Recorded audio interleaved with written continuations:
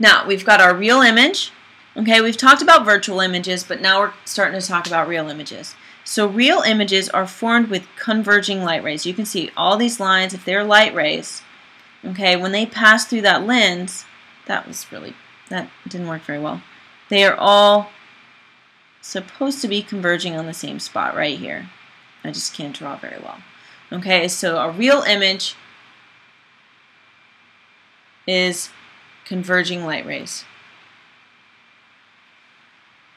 And this is not true. They're not always on the same side.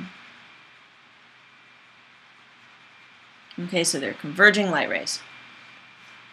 Now, a virtual image is an image formed by diverging light rays, and it's not always on the opposite side. I was trying to make it easy, but it's not true. So don't write that part. Okay, so here we have all of our light rays.